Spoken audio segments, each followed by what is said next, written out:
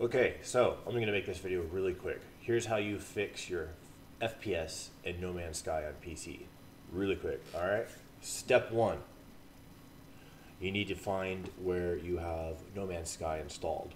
I have mine installed on my SSD, so under a folder called Steam Library. We're going to go in here. I'm going to go to Steam Apps.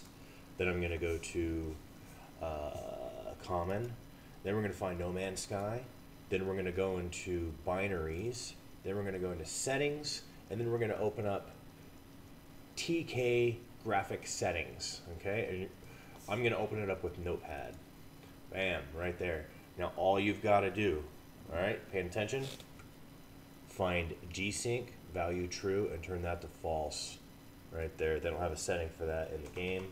So you do it right here. I hit Control S. It's saved.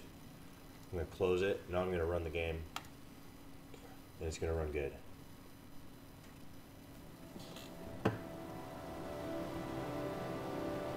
I've been getting 10, 20 frames, huge stutters here and there. And I just tried this little trick, and I was running around at 60 frames for the first time. I played this, about 10 hours of this game so far. Come on, game. Alright, look at that. Okay, so now I'm running at 60 frames right now. There's my ship. Fly out of this bitch. No stutters. I can't believe it's such a simple thing. So if we give these fools a couple more days,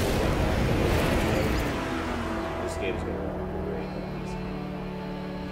I'm excited to see what we're gonna get in the near future.